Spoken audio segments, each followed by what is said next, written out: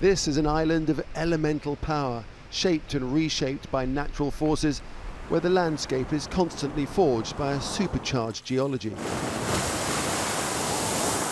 Here, glaciers sweep over active volcanoes. Ash from previous eruptions carpets the ice. Through the millennia, the glaciers have advanced and retreated, but never has a retreat been as drastic as now.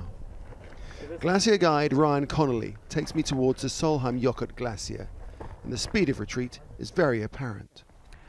So this sign indicates where the glacier was back in 2010. And this isn't actually the very front of the glacier, this is where we would walk onto it. So it's stretched out across this entire valley. And now, 9 years later, there it is, there's the front, right back there. And it's continuing to melt at the exact same speed. This is one of the fastest disappearing glaciers in Iceland, but its rate of loss is pretty much replicated wherever you go.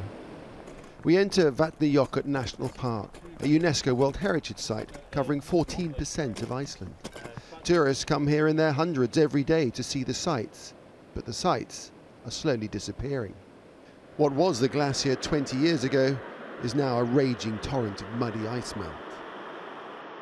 It is a very dramatic and very visible illustration of the impacts of climate change, and it's happening not only to the world's glaciers but also to the polar ice caps. And the thing is that even if we do significantly curb emissions, more than a third of the world's glaciers will disappear by the end of the century. 3 years later.